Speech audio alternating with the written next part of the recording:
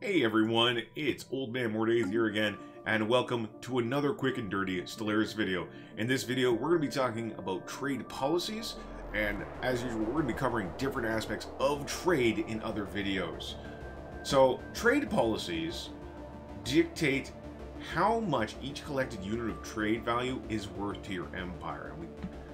If you go over here to your policies window, you can select policies right here, or F6, and you can come down here, select the policy, trade policy here, and you're going to see some options.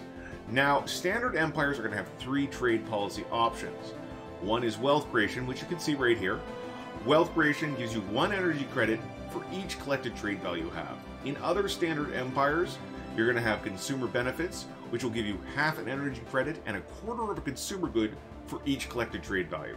Likewise, there's a third one, Marketplace of Ideas is going to give you half an energy credit and a quarter of a unity for each collected trade value. Now, my empire here, as an example, is in a trade league federation.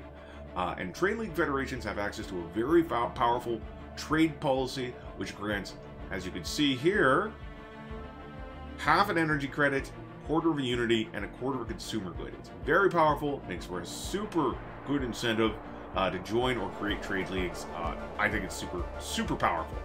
But yeah, that is a general overview on how to go over how the different trade policies are going to impact your empire. It can really help in the early game if you're struggling for consumer goods and you want to get your science stations up and running. You might want to switch to if you're flush with energy, you might want to switch to Marketplace of Ideas. Sorry, consumer benefits. It's consumer benefits. But likewise, if you're trailing in Unity, maybe you should go to Marketplace of Ideas. You can see right here, I'm getting 558 Unity just for my trade value alone. Anyway, if you have any other topics you want covered, please drop me a comment down below or visit me when I go live over at Old Man More Days on Twitch.